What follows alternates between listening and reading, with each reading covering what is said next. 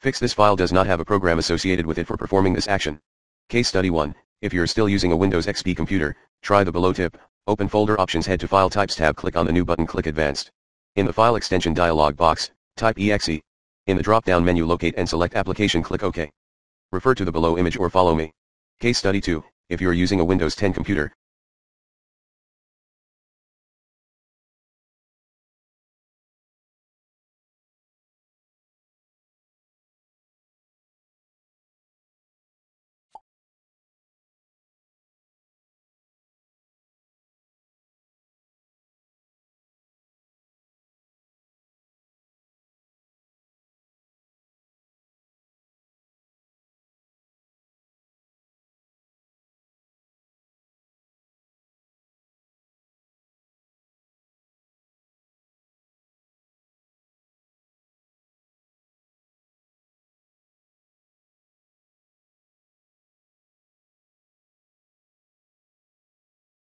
try performing a registry hack at your own risk.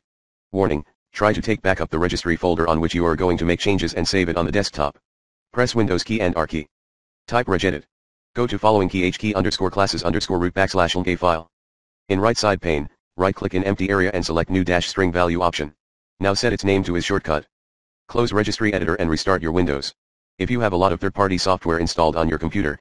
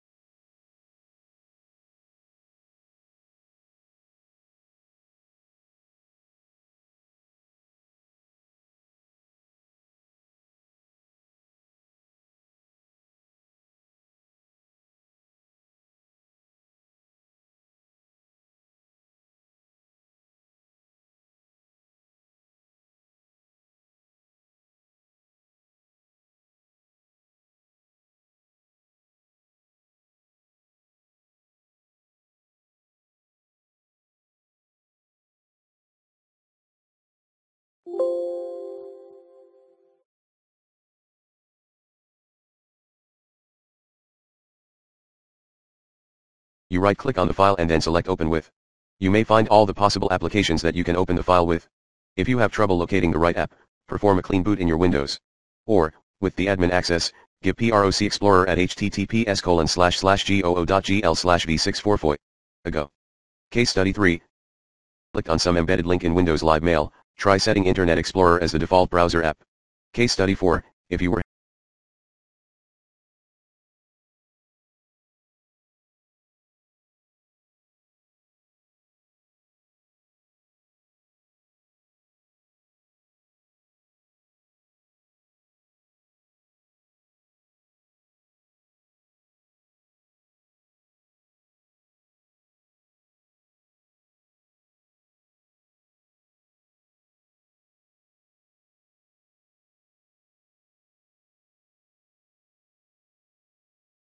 trouble using some CD-ROM based installer, try the below 2 tips. 1.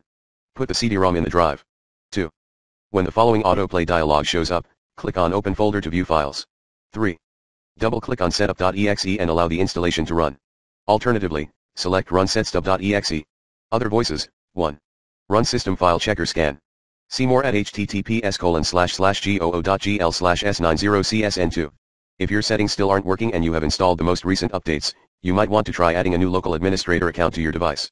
Try adding a new admin account through command prompt, as an administrator. Click Start. In the Start search box, type CMD and then press Ctrl+Shift+Enter. If the user account control dialog box appears, hit Yes.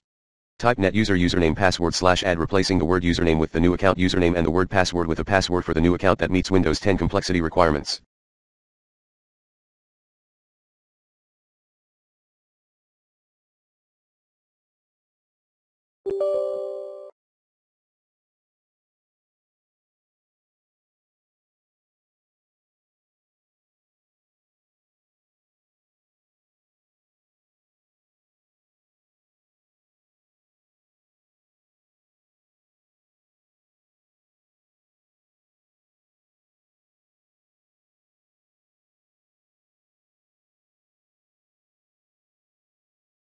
Command prompt will populate a message.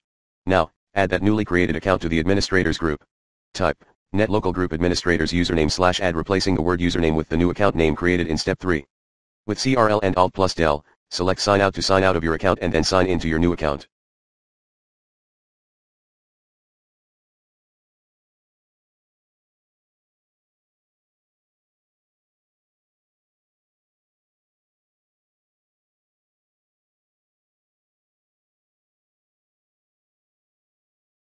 If you can now open settings, move your personal data and files to the new account.